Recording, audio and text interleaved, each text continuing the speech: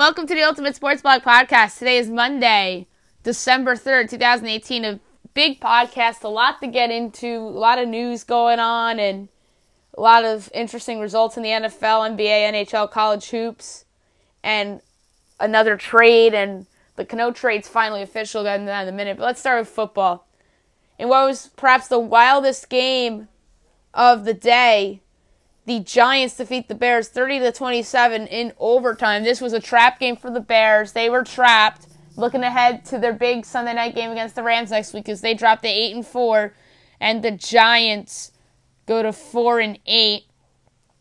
Eli Manning statistically did not have a great game. 19 of 35, 170 yards, a touchdown, and a pick.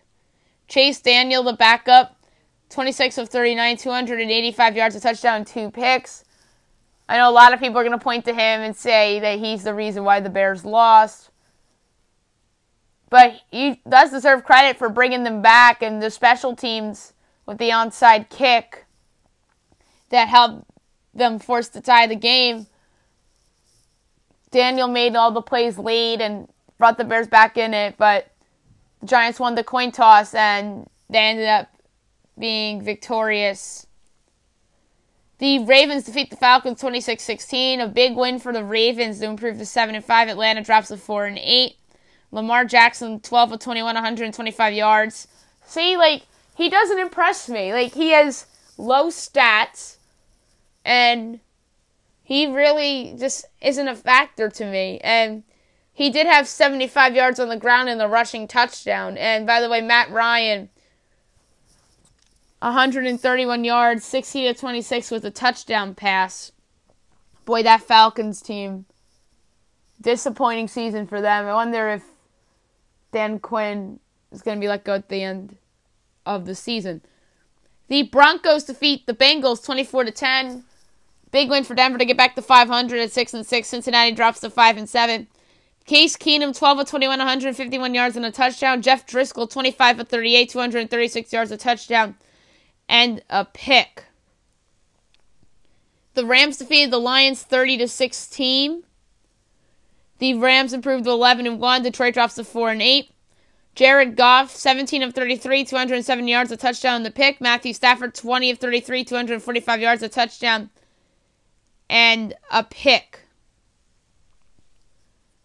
The Cardinals defeated the Packers 20-17. This led to the inevitable firing of Mike McCarthy. It's just that a lot of people thought this would happen at the end of the year, rather not in season, but it happened in season, and the Packers, as they dropped to 4-7-1, got a head start on their coaching search, and the Cardinals improved to 3-9.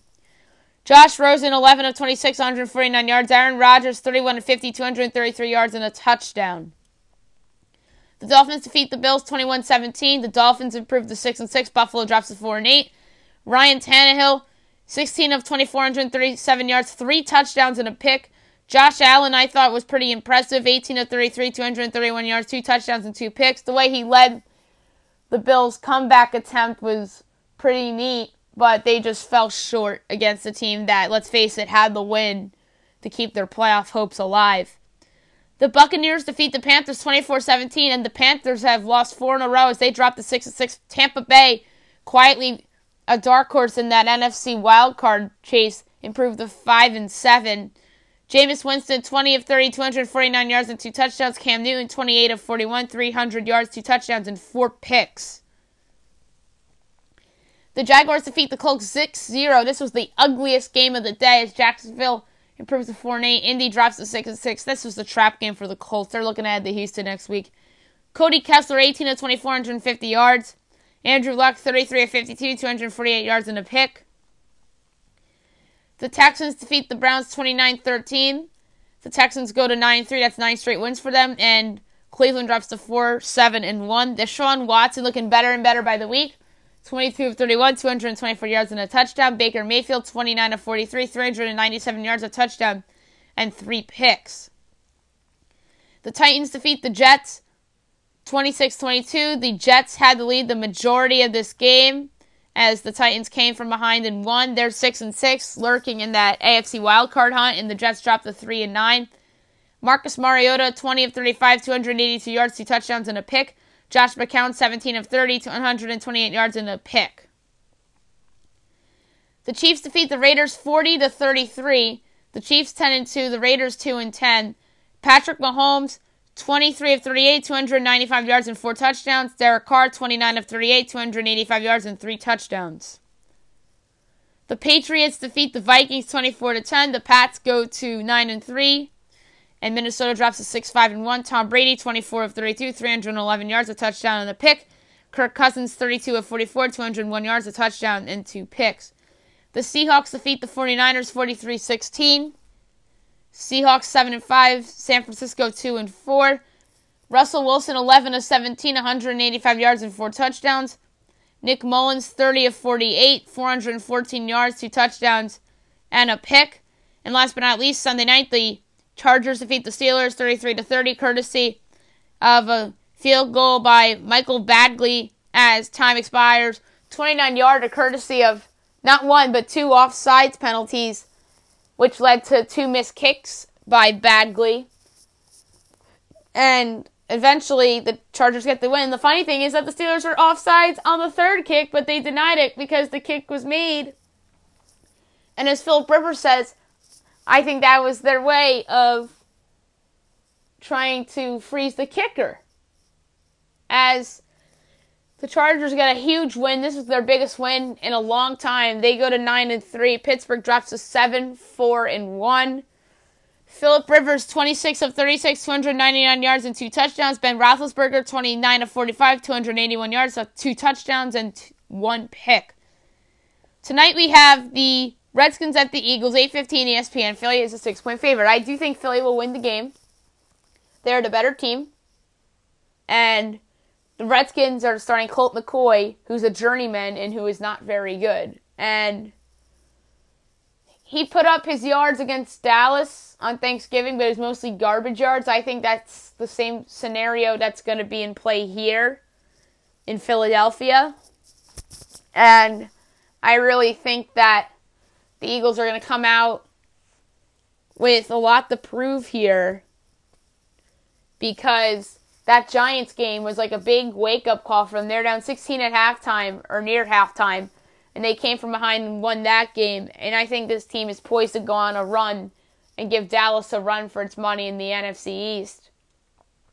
And the thought of 2 NFC East teams in the playoffs was not possible about a month ago. It's possible now. Dallas and Philly, I think, have a chance of both getting in, because I think the NFC wildcard picture is murky at best, with Minnesota losing and Carolina losing. And Seattle, to me, is the team that's separating itself. And I think if Minnesota wins this week, I think that it can be even more murkier, because Seattle would then drop to 7-6. Minnesota would then improve to 7-5-1. I'm looking ahead a little bit the next week. And then, let's say a couple of those Merc teams, like the winner of Dallas-Philly, the loser of Dallas-Philly, because then the winner would be in first place, or have the inside track in the division, depending on who wins and loses that game. And then there's just a lot of intrigue within the NFC playoff picture. And then same with the AFC. We'll get into that more another day. The reason why I got into the NFC playoff conversation here is because the Eagles, I think, are very much alive in the mix for a wild card, let alone the NFC East if Dallas falls apart. So it should be an interesting game tonight. I do think Philly will be awoken, or I should say has awoken, and will win the game. I think there's a lot of bad karma with the Redskins, especially the fact that they signed Reuben Foster, and I just think that's a sign for bad karma. And let's move on. College hoops. Some interesting results from yesterday. Not a big slate. Number 6, Tennessee defeats A&M Corpus Christi 79-51. As Tennessee goes to 6-1, A&M Corpus Christi improves or drops to 4-4. Arizona defeats UConn 76-72, an impressive win for the Wildcats as they go to 6-2. UConn drops to 6-2. Colgate defeats Florida Gulf Coast 74-56. Damn, Florida Gulf Coast has been a disappointment so far. They dropped to 2-8.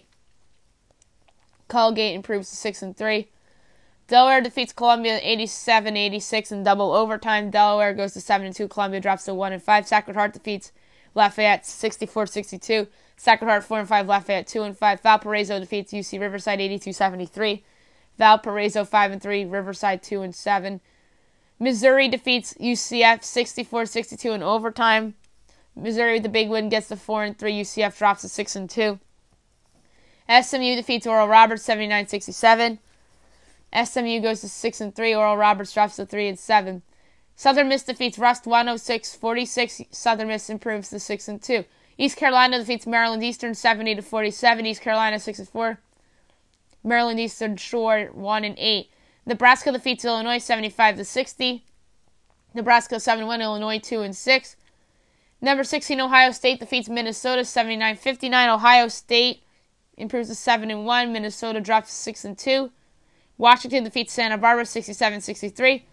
Washington 6-2. Santa Barbara 6-2. UCLA defeats Loyola Marymount 82-58. UCLA 6-2. Loyola Marymount 8-1. That was their first loss of the year. And let's look ahead to tonight's slate. Not a big slate. You have on Fox Sports 1, Big Ten play number 18 Iowa at number 10 Michigan State. That is a big game in the Big Ten. I think Michigan State will win the game. Liberty at Georgetown. 7 o'clock, Morgan State at number 4 Virginia. Niagara at Pitt. Texas Southern at Georgia. Vermont and George Mason. UMBC Coppin State. St. Joseph's Brooklyn against St. Francis Brooklyn. Reinhardt East Tennessee. 7:30 you have Delaware State hosting Cairn. 8 o'clock, Big Ten Network. Number 12 Wisconsin hosts Rutgers. Florida State hosts Troy. Florida State's number 11.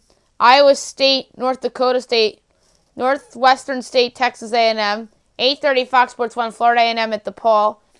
9 o'clock, College of Idaho at Montana. And then at 10 o'clock, Cal State Northridge at Pepperdine. The new rankings are out for college basketball. Number 1's Gonzaga. They're 8-0. 2 is Kansas. They're 6-0. 3 is Duke. They're 7-1. 4 Virginia at 7-0. 5 is Michigan at 8-0. 6 is Nevada at 8-0. 7 is Tennessee at 6-1. 8 is Auburn at 6-1. 9 is Kentucky at 7-1. 10 is Michigan State at 6-2. I think they're overranked. 10 is Florida State at 6-1. 12 is Wisconsin at 7-1. 13 is Texas Tech at 7-0. That's a deserving ranking. 14 North Carolina at 6-2. I think that's too high. 15 Virginia Tech at 6-1. 16 Kansas State at 6-0. I'm sorry, 6-1. 17 Buffalo at 7-0. 18 Iowa at 6-1. 19 Ohio State at 7-1. 20 is Arizona State at 7-0. That's a deserving ranking. 21 Villanova at 6-2. 22 is Mississippi State at 6-1. 23 is Maryland at 7-1. 24 is Nebraska at 7-1. And 25 is Furman at 8-0. Welcome to the rankings, Furman. And others receiving votes, you have Purdue, Syracuse, Marquette, Iowa State, Texas, Creighton, St. John's, Houston, North Carolina State, Indiana, Arizona, Louisville, Clemson, TCU, Radford, Oregon, Arkansas, UCLA, Notre Dame, Florida, Boston College, Oklahoma, and Davidson. All right. Speaking of rankings, the college football playoff final rankings are out.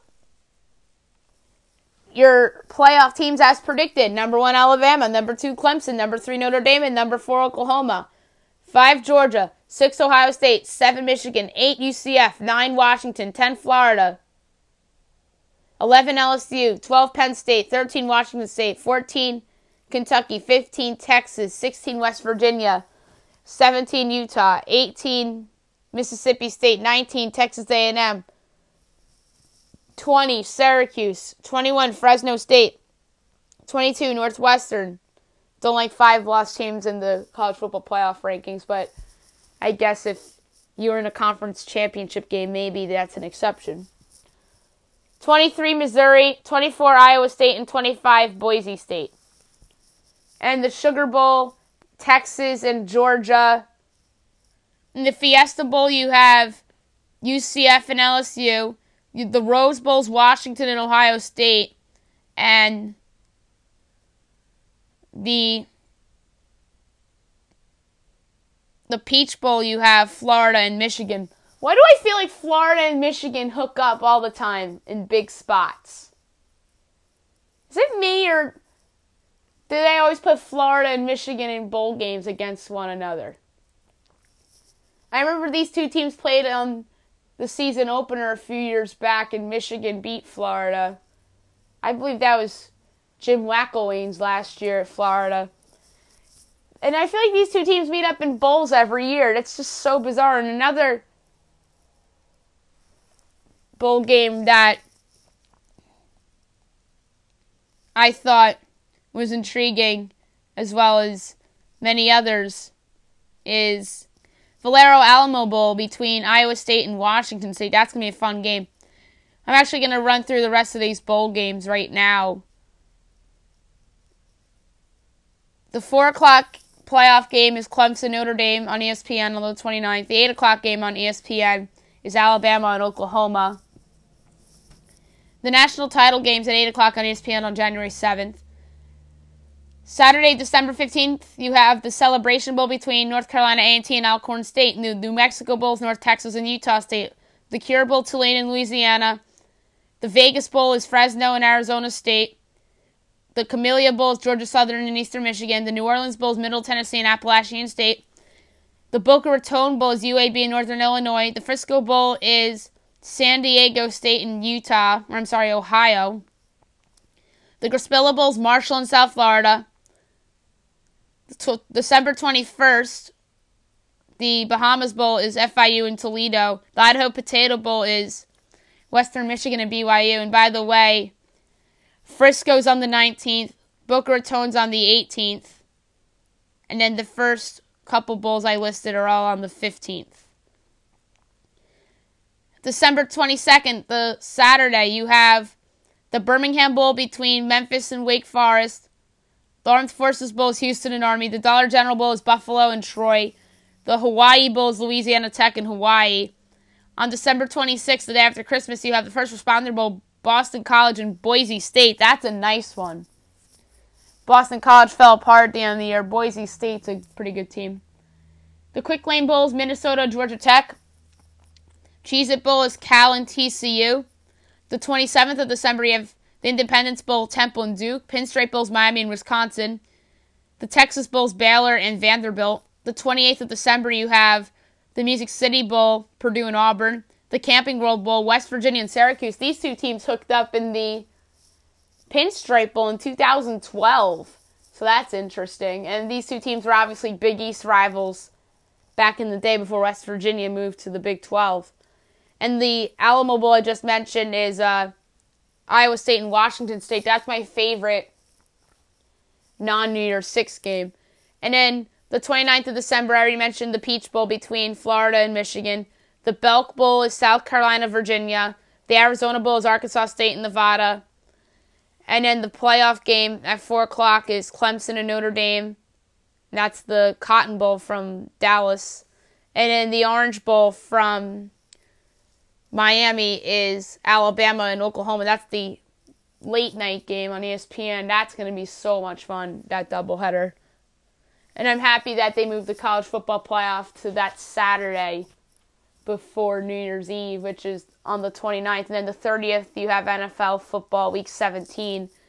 And then New Year's Eve, I think they did the right thing by not putting it on New Year's Eve, because a lot of people are going to be watching the New Year's Rockin' Eve show, and obviously Disney Airwaves airs that as well as the college football playoffs, and they don't want the ratings to be going head-to-head. So, good decision by ESPN to put the college football playoff on the 29th.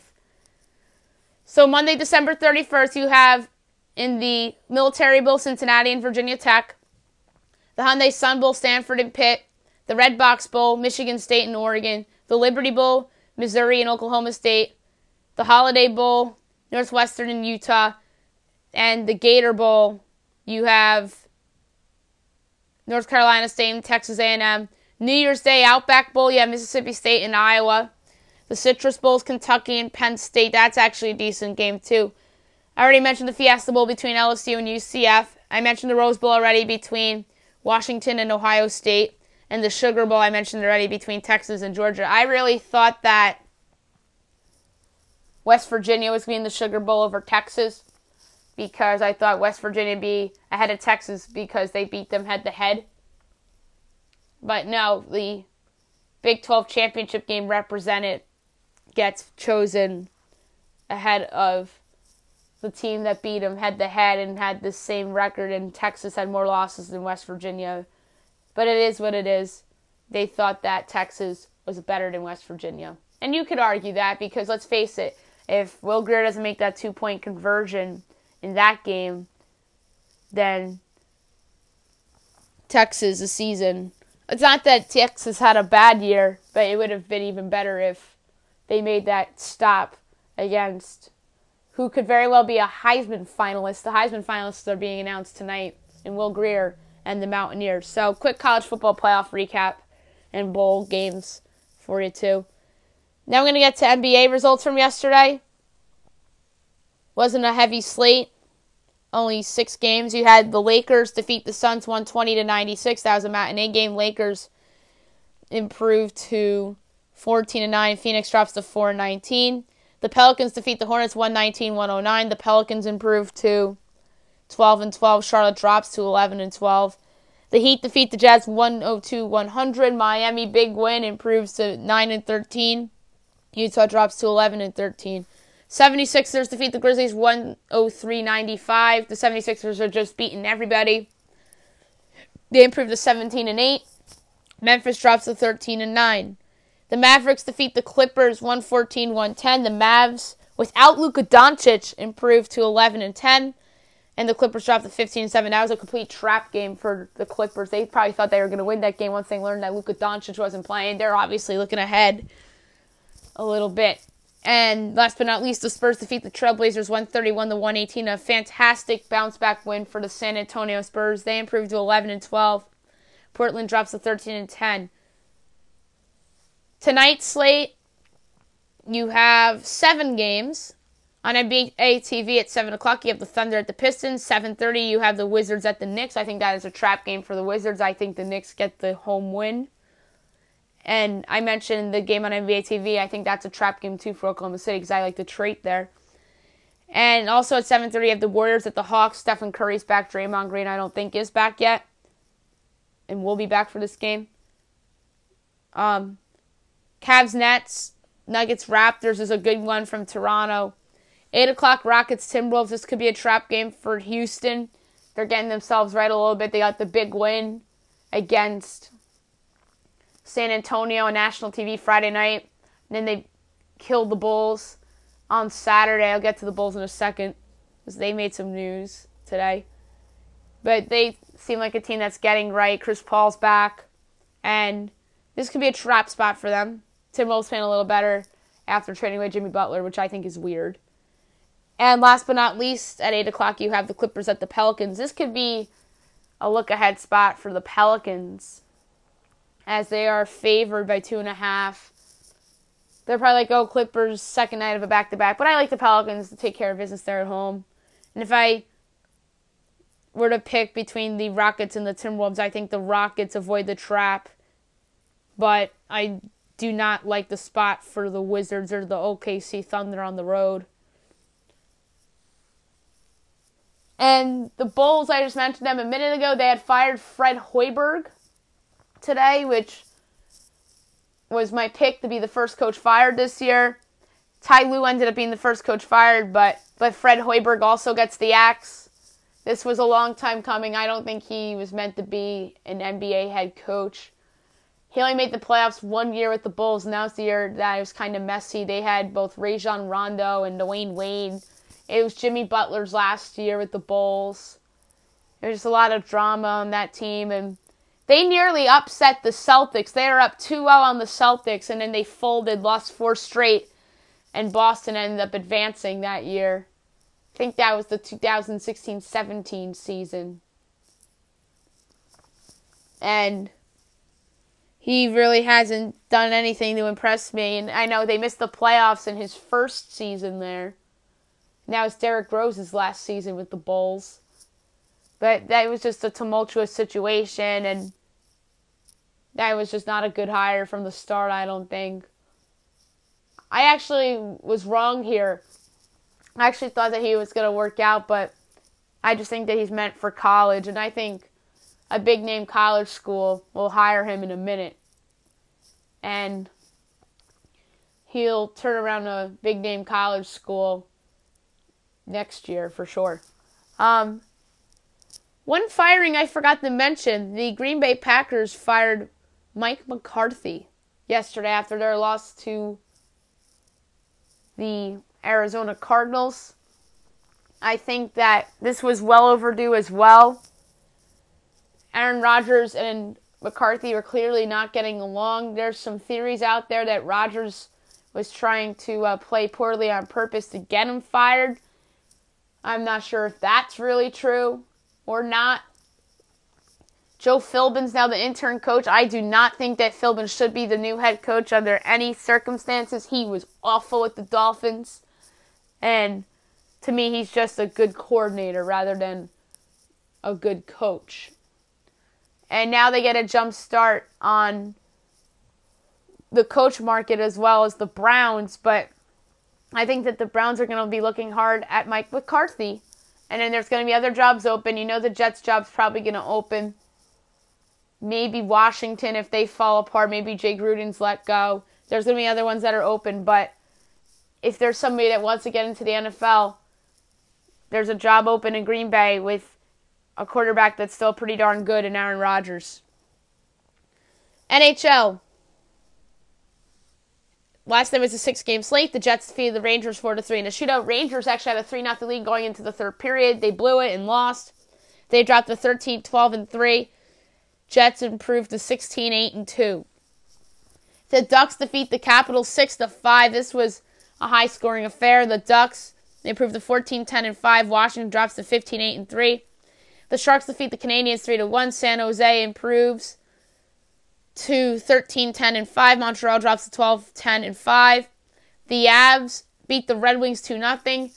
The Avalanche improved to 16-6-5. Detroit drops to 12-12-3. The Flames defeat the Blackhawks 3-2. Calgary improves to 16-9-2. Chicago drops to 9-14-5.